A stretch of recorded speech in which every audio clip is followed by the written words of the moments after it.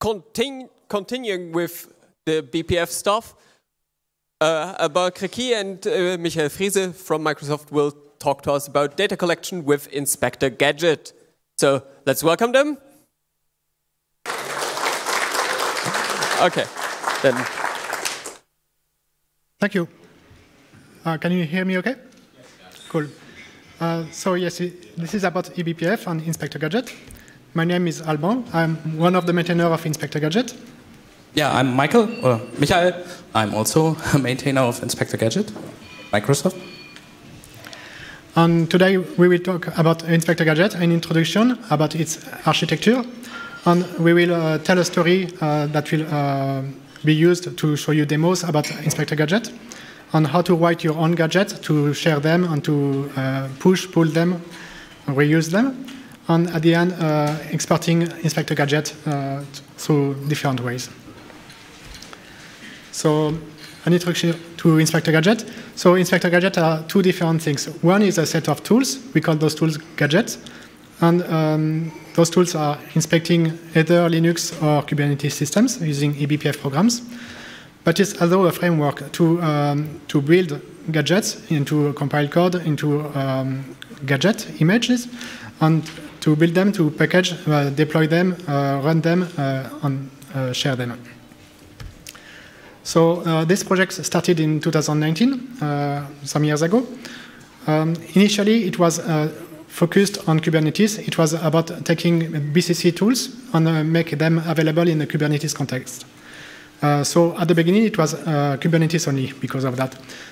But now it's quite different. Now we have tools, CLI tools called IG, that is nothing about Kubernetes, running on Linux host.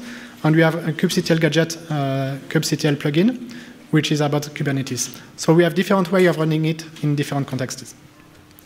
So we actually build a framework out of that. And we are moving away from the previous way, which was built-in gadgets, built-in in the IG binary, into images like we can share, a bit like the Docker system, where not all container images are inside the Docker binary, but Docker only is just a framework to use images. So we talk about eBPF here. eBPF is something that runs in the Linux kernel, and it cares about low-level things like Linux namespaces, cgroup, sockets, IP address, and so on.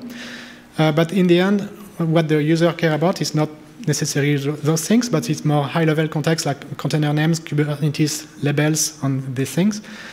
And how do we translate things from one word to another? And that's what Inspektor Gadget would be helpful there. So some tools and concepts. Yeah, so this is an overview of the Inspektor Gadget and its binaries, basically. We can either run on Kubernetes, that's the left part, or on a Linux host. Natively, that's the right part. For that, we have IG as a tool. That is the tool that you can build your own gadgets with. You can run it as a daemon, so it can run gadgets in the background. And we have client tools to connect to either your Kubernetes world or to your IG that is running on a Linux host.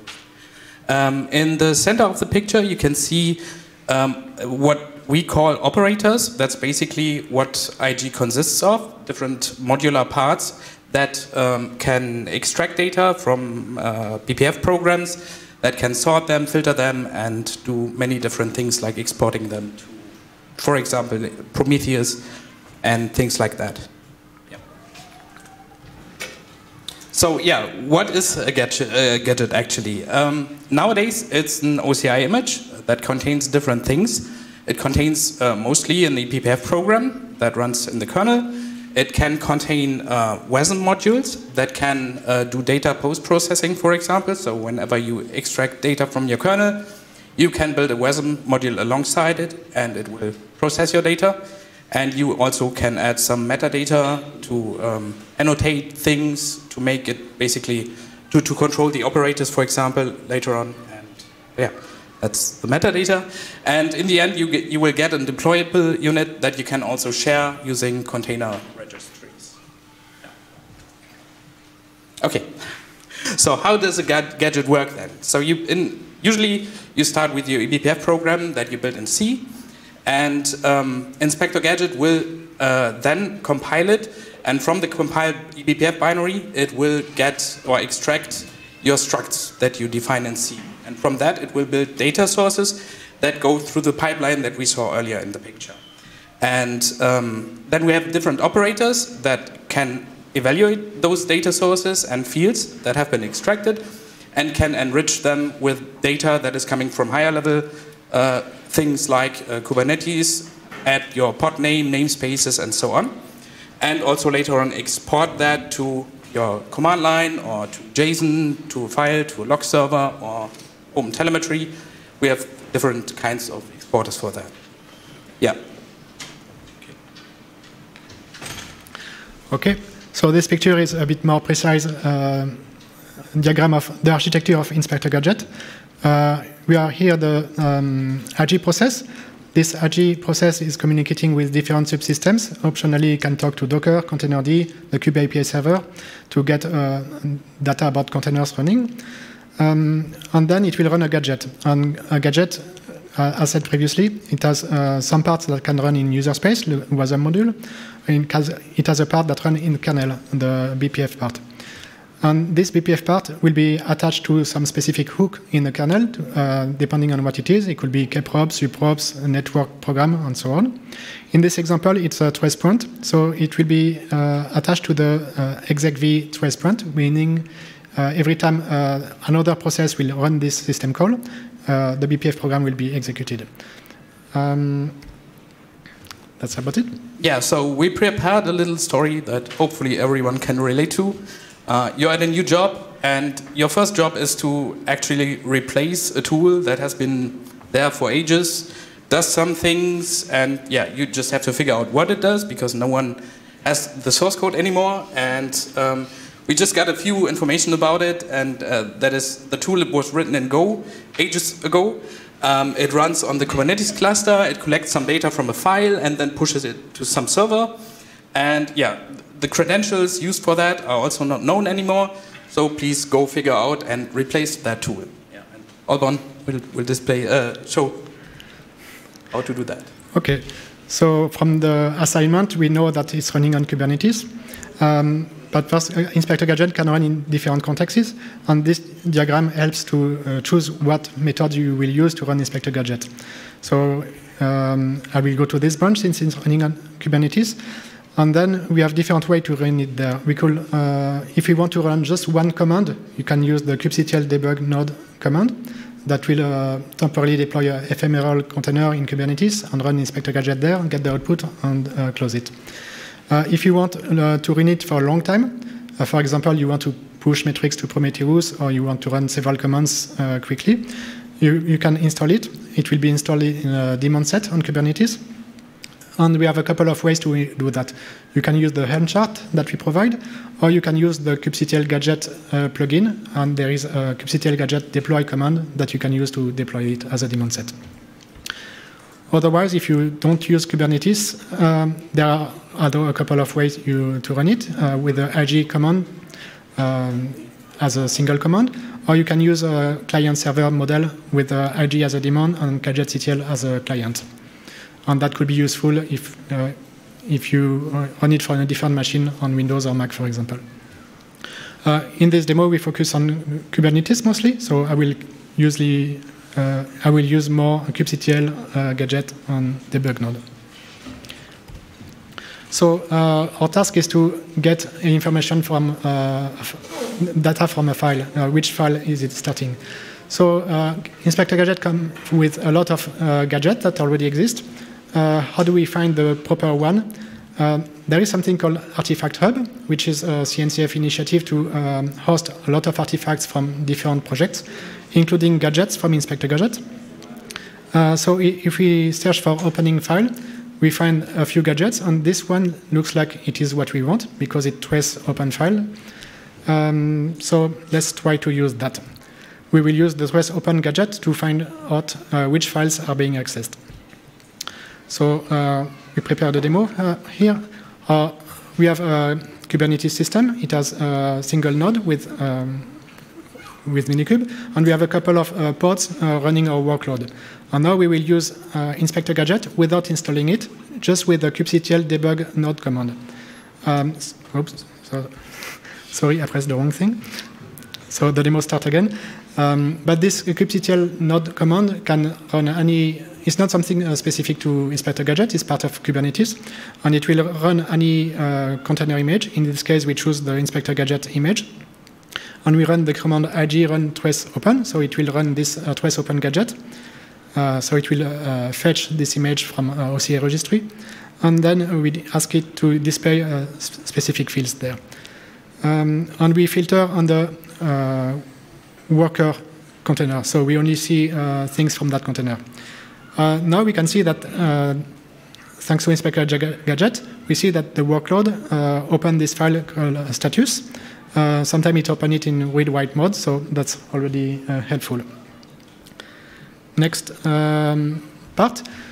So we were told this workload connect to a server and send some data there. So we can use some other gadgets that we found on Artifact Hub, like trace DNS to see which DNS request it does.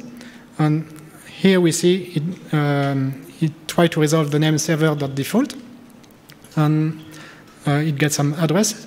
And so we get some information about how things work on this workload. Then we can use the trace TCP gadget, and we can get to know that it connects to this IP address on this port 8443. So we can get a hint that it's a TLS and get more information there. Okay, but so far we didn't look in what is actually the workload. We just have general information. And now we can get more precise, and we want to look in the workload what data this workload is sending. We know it's TLS because we were told it's TLS and it uses Go. But we cannot just sniff the packet on the network because it's encrypted, so we need to do something else. And let's look for a gadget that can do that.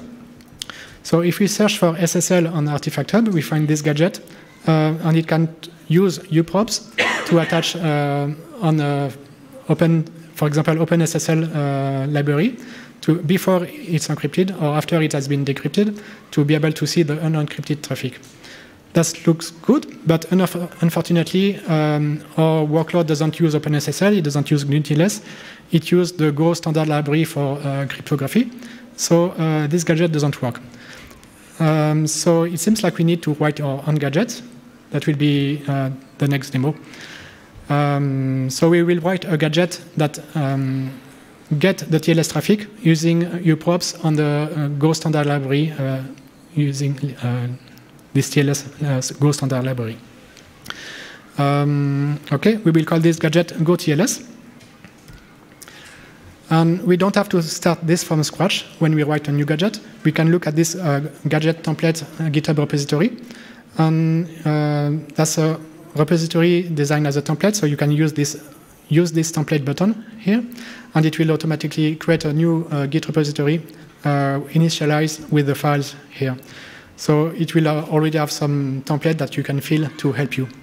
You don't have to do that, of course. You can write it from scratch. That's kind of what we did in the next part of the demo. So the BPF code is how it looks like. I will just focus on the first two lines to tell you how we do this in Inspektor Gadget. That's just a function defining a BPF program. You can see the section name, it includes the word uprobes. So Inspektor Gadget knows it's a uprobe to be attached to a specific user space program. And the program will be /worker, so you get the full path of the binary. You can also specify a library like libc or something else. But in this case, it's a static binary. And then the name of the symbol. In Go, the name of the symbol is quite long because it includes the full path, like crypto/tls con.write. So we know it's the write method on the con object from this crypto TLS Go standard library. And then from this point, this uprobe will be executed every time this write method in Go is executed. Okay, so let's see how we build it now. So we will not build it manually with a C-long LLVM. Instead, we will build it with Inspektor Gadget. So we are in a directory with the source code. And so far, Inspektor Gadget doesn't know about the gadget. We have not built it yet. As you see, image list is empty. And then we will build it with the ig image build command. We specify the name of the tag, so that's grcr.io and so on. That will be later pushed to this GitHub registry. The build is not in the current directory. It's built in the Inspektor Gadget store, which is located in a varlib ig. It's a bit similar to Docker when you build Docker images. And then we push it with the ig image build, so ig image push command. And we don't run it with curl by bash, with curl, but we will sign it first to try to follow some security practices. So we generate a public-private key with cosign, and then we will check the digest of the image and sign that specific digest using the cosign sign command. And this command will both sign it and push the signature to the container registry, to the OCI registry, so that other people can get it automatically. Okay, so that's done for the demo of building and pushing a gadget. Now we push it on the OCI registry, and a colleague will be able to pull it and run it. So this is done with the ig image pull command. You specify the OCI image of the gadget, and then Inspektor Gadget knows about the gadget. He just pull it, and he can run it. So we can run it locally with ig run on the name of the gadget. And we can either say check the cryptographic key or don't. If we want to check it, we can specify which public key we trust. By default, it trusts the keys from the Inspektor Gadget project. So the official gadgets you don't need to specify it. But if you want to trust your own keys and build your own gadgets, you can do that. In this example, we don't get any output from this command. That's because we run this gadget on the local laptop, but the workload is running on Kubernetes. So in the next demo, we will show how to run the same gadget, but not locally, but in Kubernetes. Okay, next slide. How to run the gadget we just built, GoTLS, on Kubernetes. So that's done. So I have installed Inspektor Gadget on Kubernetes. So it means the gadget daemon set is running already. And now I can use gadget kubectl gadget run and with the name of the gadget. And it starts to get events. Here I requested to get the events in JSON, so I get a series of JSON events. And you can see the workload. So it's unencrypted. We see it's some HTTP request, post on some URL. And we see the query and the response. That was done with a new gadget to get unencrypted traffic on TLS using the Go standard library. Okay. Yeah, so if you want to start writing your own gadgets, we now have a good documentation on that. And you can start with the Hello World gadget that gives you much information about all the different concepts that we use in Inspektor Gadget. This is an example of how to, for example, add the container enrichment, like get information based on Kubernetes into your data. You just have to give your program basically the information of the mount namespace ID, which is there for almost every kernel call that you can hook into. And Inspektor Gadget will then automatically fetch that and add things like container name, namespace, and so on. And the other way around is if you want to have your eBPF program filter before that, like only evaluating certain pods, namespaces, and so on, you can just add these 3 lines to your eBPF program and it will filter automatically for the stuff you're interested in. Yes. I will just add that I find it quite nice that you don't need to add any Kubernetes knowledge in your eBPF program. That part is done by Inspektor Gadget, so the eBPF program itself doesn't do any knowledge of systemd, Kubernetes, and so on. There are a few projects using Inspektor Gadget in different ways. There is a Kubescape, which is about Kubernetes security. This is a CNCF project. And the way it uses Inspektor Gadget is it's a Go project, so it imports the Go library from Inspektor Gadget and build it in a single binary and use the gadget that way. We have another CNCF project called Headlamp. That's a user-friendly Kubernetes web UI and desktop app as well.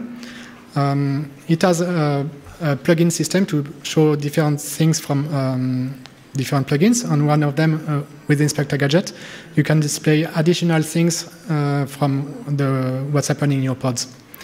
And the way it works, since Headlamp can run on a different machine than Inspektor Gadget, it connects to Inspektor Gadget using gRPC and WebSockets.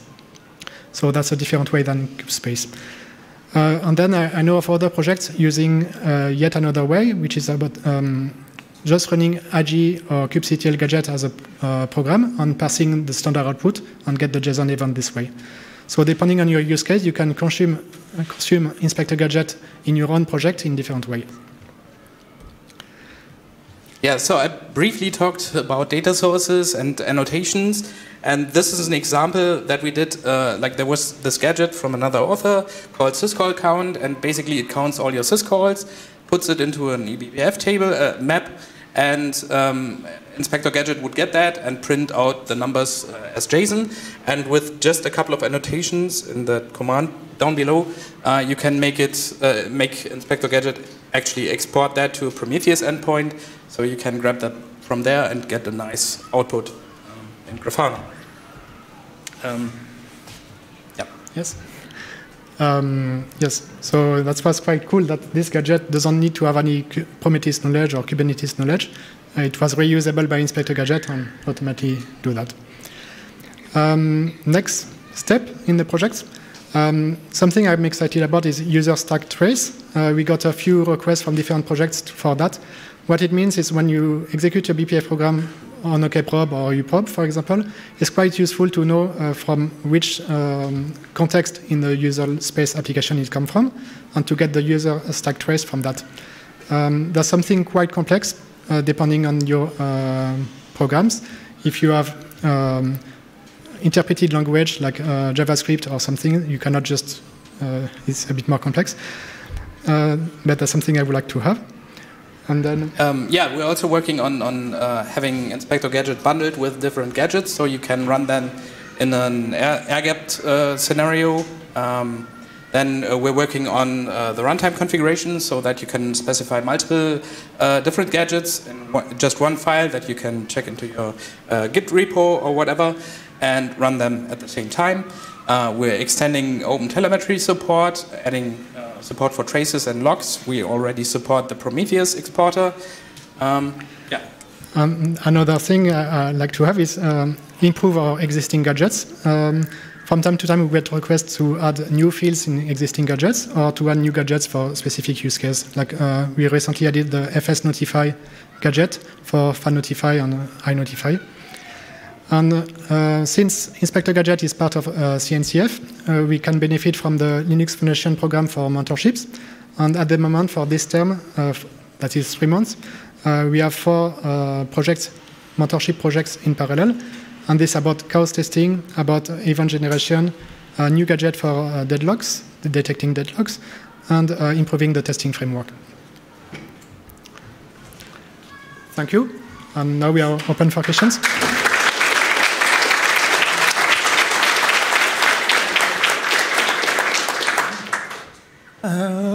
Great talk. I don't know much about eBPF.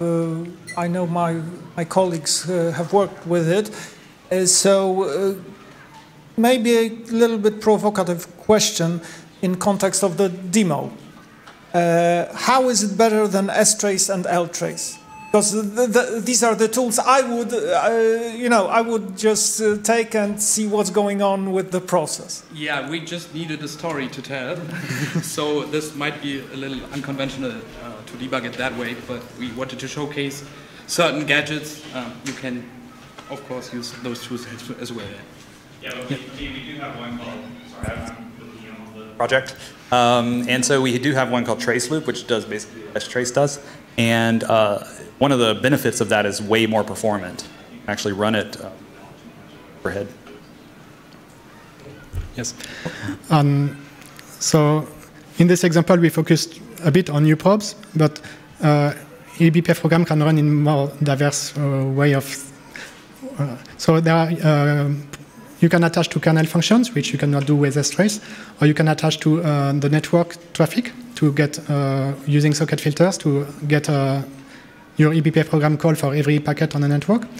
Or you can attach to LSM, so Linux Security Module, which means that every time the LSM hook for opening a file, for example, is executed, you can get your program executed.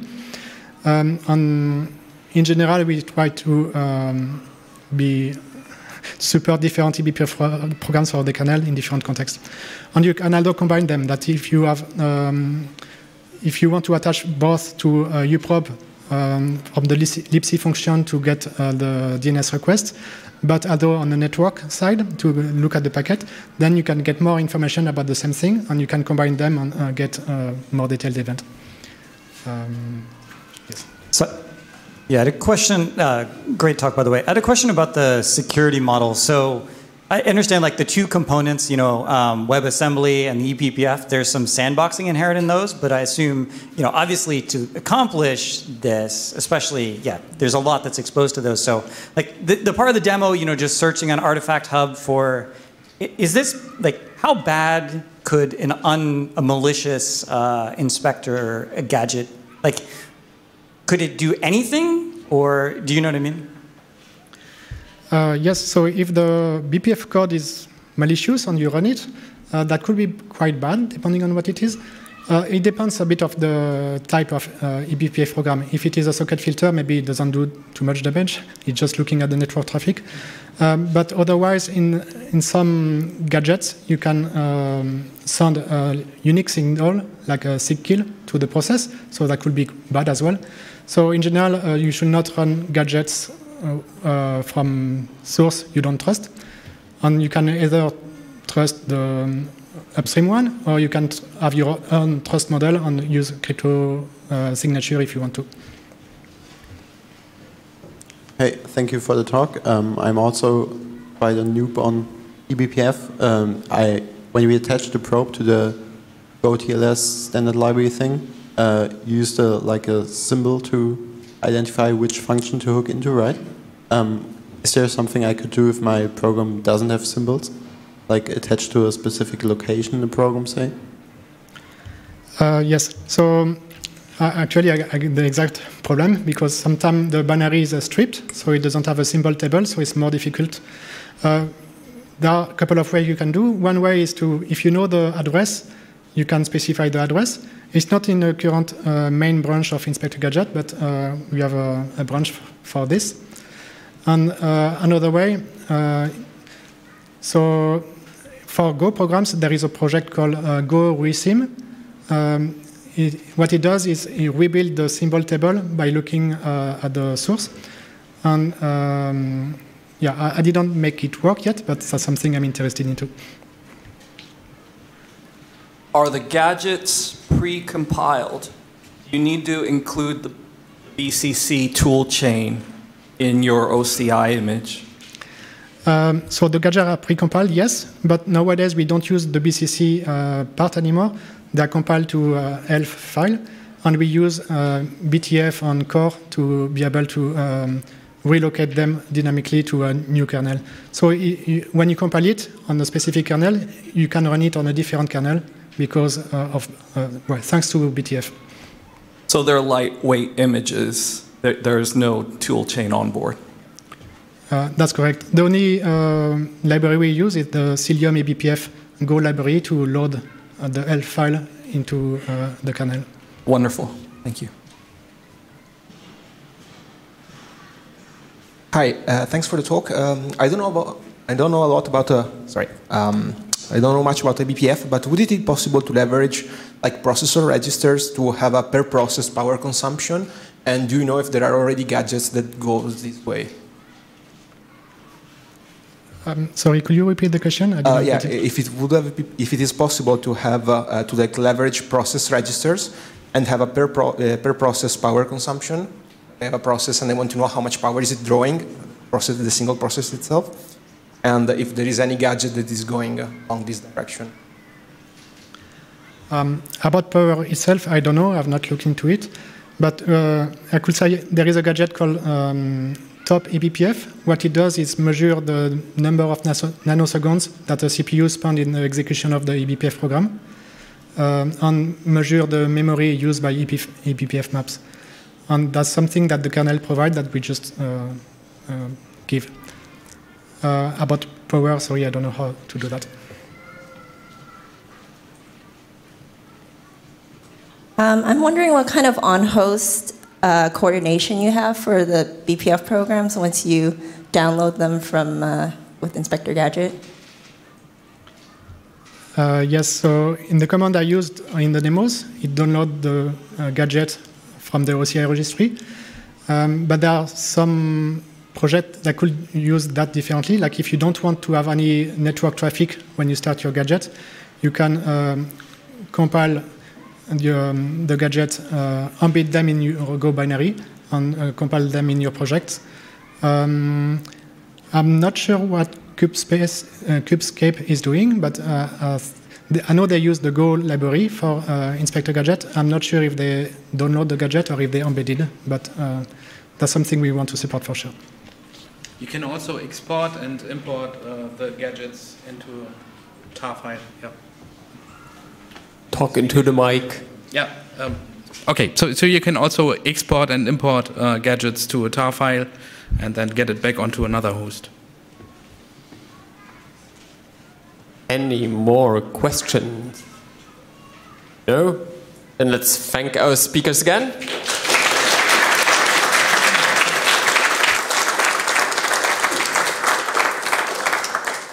And we'll be continuing in 10 minutes with a talk about fixing kernel bugs.